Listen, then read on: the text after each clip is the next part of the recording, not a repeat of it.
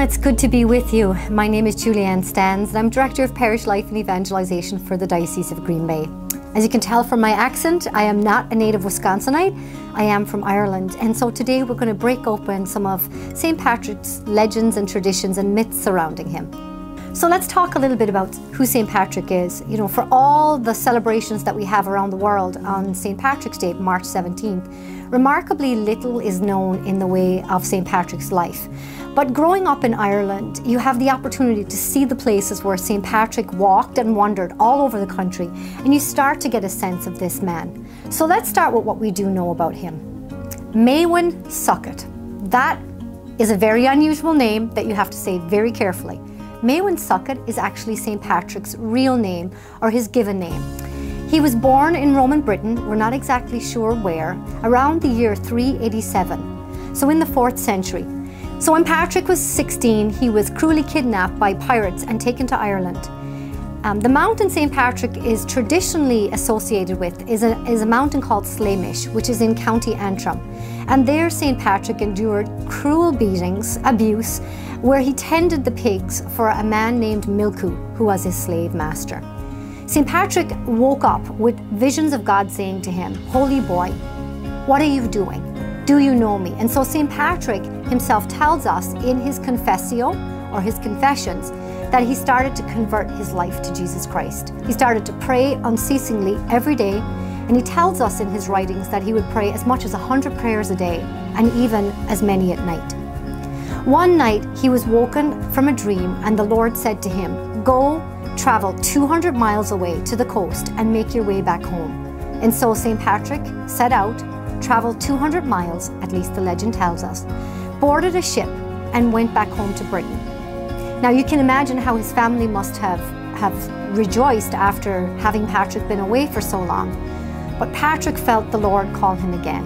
And so he went to Europe to study to become a priest. And around the age of 40, we're told, he went back to be a bishop to the Irish. So the man who was enslaved by the Irish goes back to set them free from their pagan ways. It's an incredible story. Little things about St. Patrick become very significant. His father, for example, is named as a Roman priest. His mother, Conchessa, was a relative of St. Martin de Tours. So you hear in St. Patrick's life this legacy of faith, even as a child. And he tells us himself he rejected that faith until he was much older. Now here are some things that I think are very interesting about St. Patrick's life. There is no legend of the snakes. Ireland has never had snakes, and so the legend of St. Patrick banishing all the snakes from Ireland definitely doesn't exist. Instead, the snakes are seen as a metaphor for the pagan beliefs that St. Patrick drove out from Ireland. Now the second thing that you might know about St. Patrick is his shamrock, right? And the shamrock, or the shamrogue in Gaelic, is associated with three very distinctive beliefs. Faith is coming from your mind, belief is coming from your heart, and then trust is coming from your soul.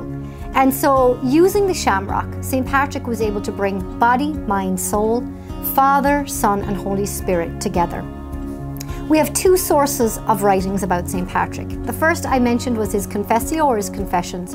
And the second, it's not very well known, but it's called the Letter to King Coroticus, where St. Patrick actually condemns slavery, because he, of course, himself had lived the life of a slave. And in fact, many patrician scholars tell us that St. Patrick may have been one of the first recorded people in history to condemn slavery. So there's a lot for us to unpack in St. Patrick's life.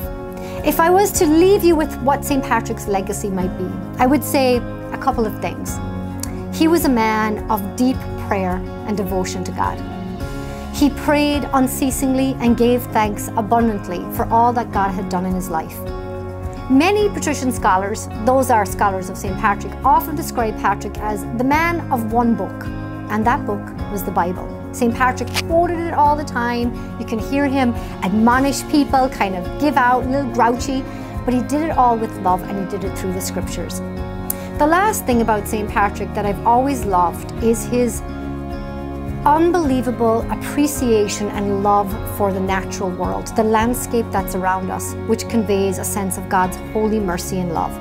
And one of my favorite prayers that I want to share with you today is attributed to St. Patrick, but was written a couple of centuries after his death. And it's known as the Lorica. And one of my favorite translations of the Lorica begins as follows.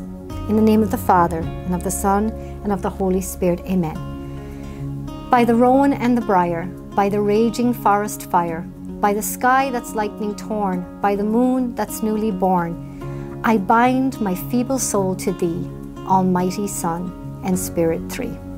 Amen. Name the Father, Son, Holy Spirit. Amen. Of course, why do we have St. Patrick's Day? That is the anniversary of St. Patrick's death. So I wish for all of you to have a wonderful St. Patrick's Day. God bless you, and Slán agus beannacht, which means goodbye and God bless.